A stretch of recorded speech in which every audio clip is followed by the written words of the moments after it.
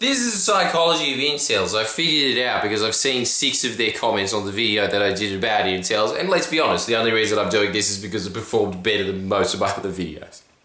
So now that we're all on the same level, let's get honest about you incels. You have a defeatist mindset, and I feel sorry for you, I really do, because I thought that your attacks would be like when you say something and then it's like, you know, women in general do this, and then there's feminists that come on and just go, general!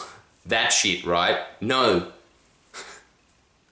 Incels are so much more, they have such lower self-esteem than that. Because an indicator of somebody who has high self-esteem is somebody who you can make a joke about them and then they just go, yeah, anyway, on with the rest of my day because that was just words. When people with lower self-esteem just go, eat not, you're a dick. They have that response, and then people that are even lower than that disqualify themselves before you can make fun of them. I didn't really say anything that was mean-spirited towards incels in that video. Maybe I did, I watched it once. Look, let's be honest, I'm a pretty mean-spirited man. I'm basically Nelson Muntz. I probably said a lot of mean things to them. And if I did, not really sorry either. But what I have noticed from it though is that you are disqualifying yourself instantly. Can you think of anything less attractive to a woman? Go back to caveman times. What does a woman want? They essentially want Donald Trump to just sit there and go, I'm gonna get you the biggest cave, I'm gonna protect you from so many saber-toothed tigers, look at this necklace, all saber-toothed tigers. Really? Those look like a couple of snapping turtle heads. No, they just had bad cavities, that's where the eyeballs are. They just had terrible tartar, the worst tartar. They want somebody who is constantly backing themselves. That is, every psychology book that you ever read will tell you that what women find attractive is confidence. Clearly, you don't have any. And that's not your fault, I don't know, maybe it is probably. Probably you're an asshole at school and then you got bullied as a result of that. But every now and then there is a bully that doesn't. And they are bullied for other reasons, but it seems like you've just come to accept that you suck as a human being. Far out. I don't know really how to get out of that instantly. You can't really. There's things that you can do, like change your physiology. For instance, did you know that if you just smile for 30 seconds, you are going to be happier for the next hour? Scientific fact. And so, what the hell was that? What am I? Some Maori chief? Look, now I want you to think about this in the broader context though, which is that if you have that mindset, it's going to level out to the rest of your life. This is what people don't understand about picking up puss. The thing is, you can pick up way more mut-mut. How much better are the words puss and mut-mut than vagina and, I don't know, the vey-vey? No, actually that's alright.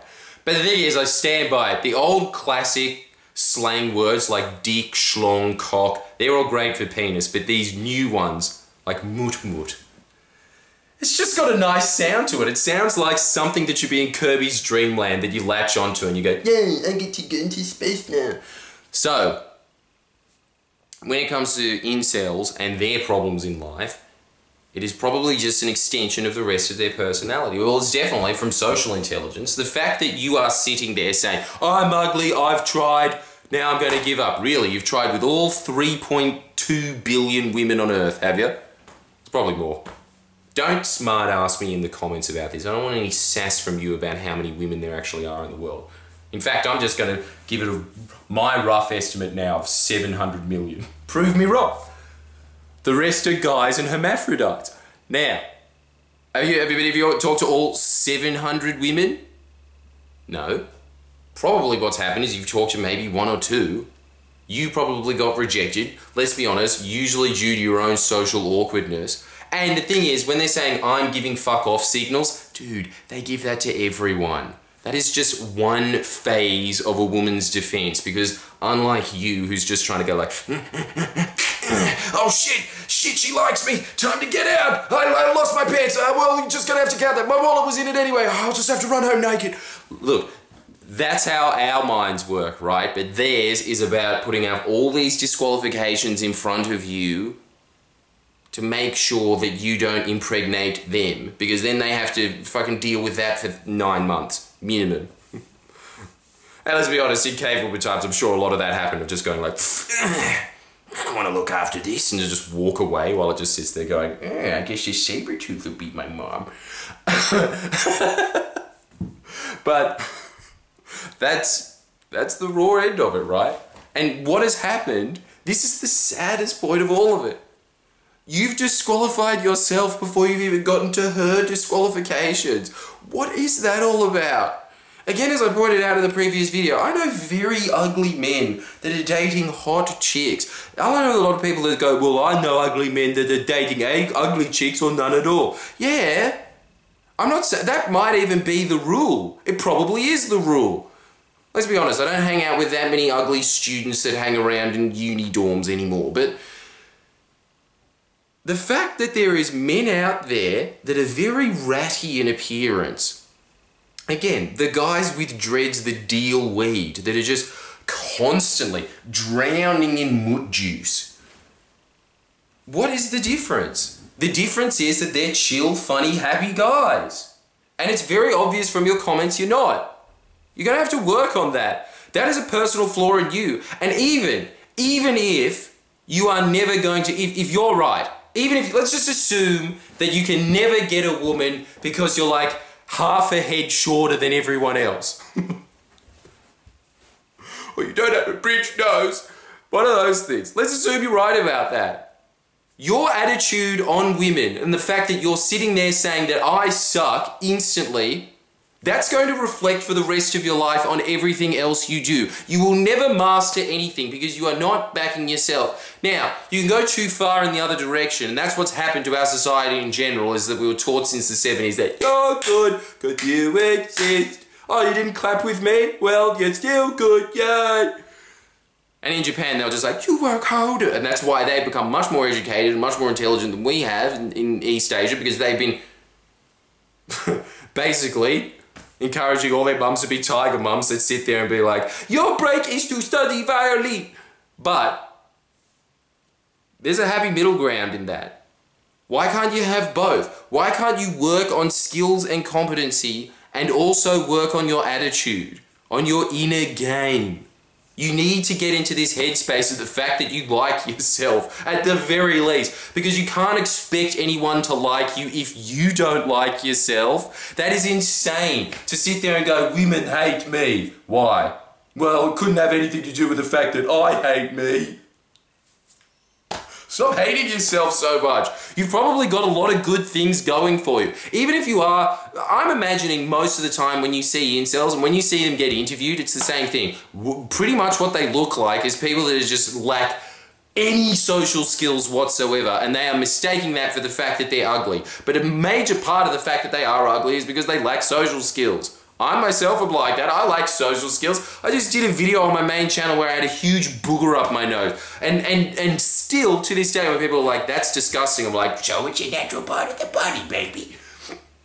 But the thing is that you can work on these things. You can read books about how to interact with women. Jesus, I mean, how big is pickup? I agree. A lot of pickup is crap, but it's the same thing in all self-help. A lot of all self-help is crap, but some pickup is very good. And you know what that pickup is? It's essentially social skills. That's all it boils down to. It's the same thing over and over again. People that are emotionally intelligent and socially intelligent advance in life. Those are the skills that you need. And so it's obvious that if you have that opinion of yourself, can I talk today, am I right? How often do you hear female radio jocks on Nova say that every time they screw up a word? Can I talk today? I say it all the time as well.